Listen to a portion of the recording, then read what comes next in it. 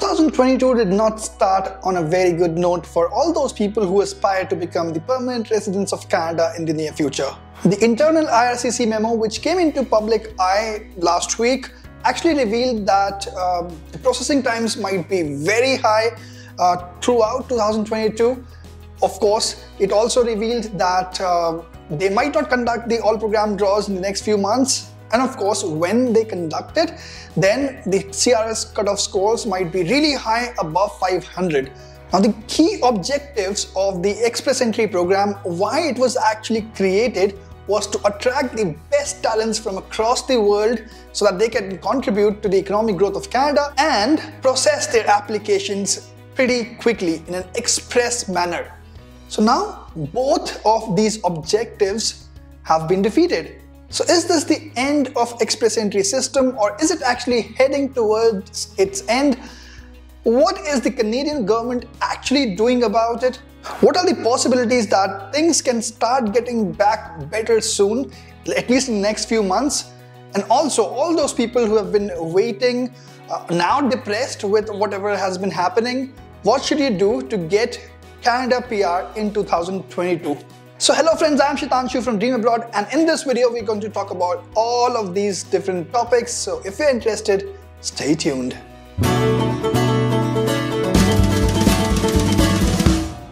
So of course, we can clearly see that the purpose of Express Entry is being defeated here, not attracting the best talents from across the world, and of course, very slow processing times. So is Express Entry heading towards its end? I would say probably not.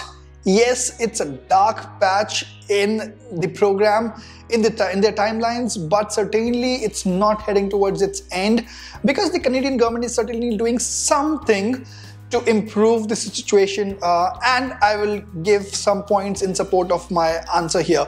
So the internal IRCC memo was actually from November 24th, and since then we have seen a lot of developments that have happened in the terms of improving the application processing times, because that is the core problem that they have right now. They have a huge backlogs, huge application processing times. They don't know which application to process first.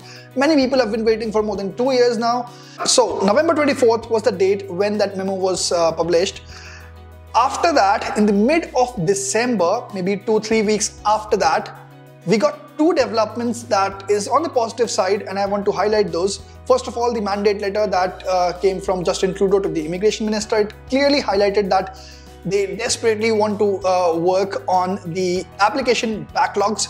Then around the same time, the Canadian budget was announced, and it had allocated $85 million to address the application backlogs, to improve the processing times. So of course, when it is known, up to the level of the Prime Minister that this is a concern, and the Finance Minister is allocating budget to it, of course, things will take time. That budget allocation will take time. Planning will take time. How they would actually improve it, everything would take its own course of time. So you might actually see those changes coming into effect maybe a few months from now, maybe March, maybe April. I don't know when, but of course, it will take its own course of time to reflect. But the Canadian government is aware about these problems, and they are taking some steps as well. Also, there was an article published on CICnews.com which talked about an interview of the Canadian Immigration Minister, and he said that they are still looking for several options for the draws to be conducted for Express Entry 2022. So there might be a change in the strategy that might be coming up. And also he talked about a strategy that I want to highlight here. He talked about conducting the Express Entry draws which might be based on certain occupations. So they might be conducting some Express Entry draws where they issue invitations to people from certain occupations only. And yes, because we talked about certain changes coming into Express Entry last year, where the complete NOC structure is being changed.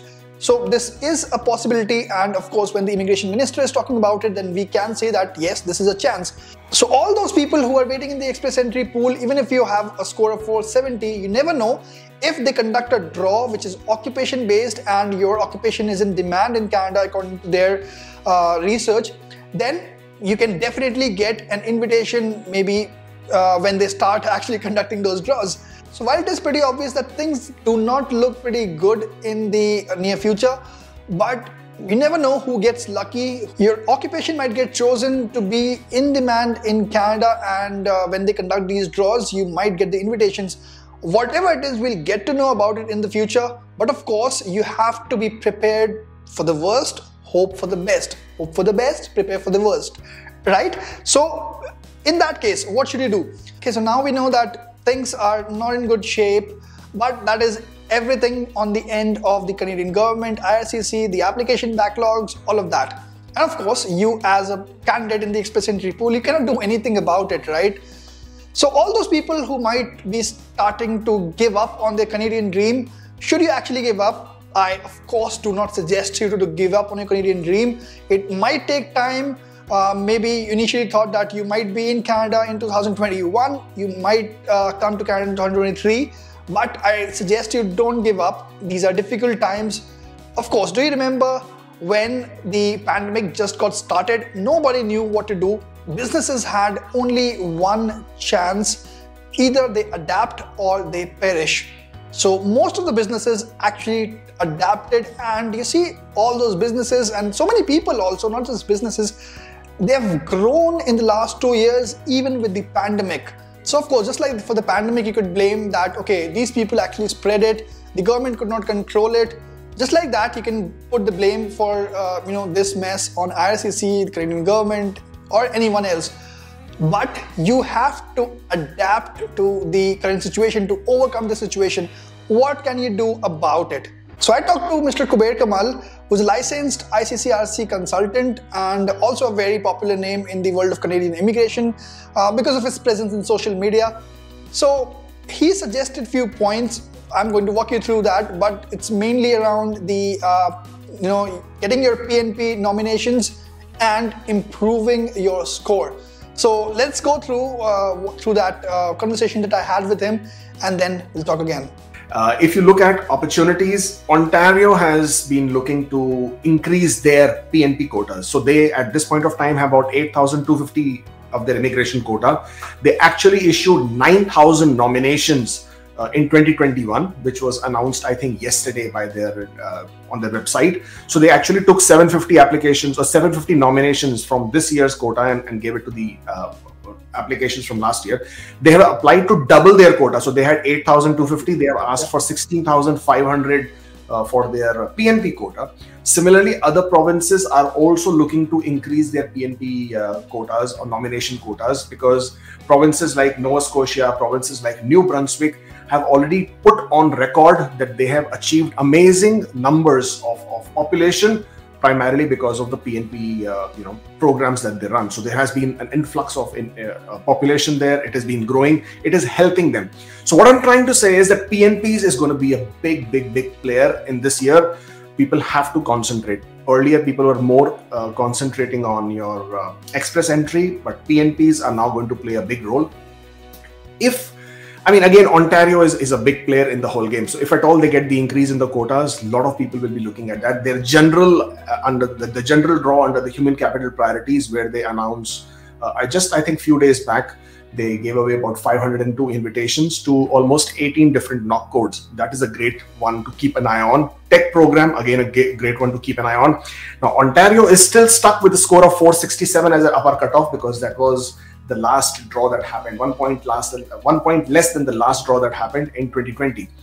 So if there is no draw, the biggest benefit is going to happen to people who are in the brackets of 467 and less. Otherwise, in express entry, they did not have a chance. They did not have a realistic chance. So, when one door closes, another door opens. So all these people who are at 467 low, they have this great opportunity, great chance with Ontario, and will continue to have that. French, again, as an option, will continue to play a big part. Again, if you can get into the Ontario French speaker stream, which is a very popular one, again, 467 is a ploy there. But not only that, French adds express entry points, of course. French adds 10 points in Saskatchewan, up to 10 points in Saskatchewan score. French is also quite beneficial. Nova Scotia will probably look at applying or inviting people who can speak French. New Brunswick has a French speaker stream under their strategic initiative.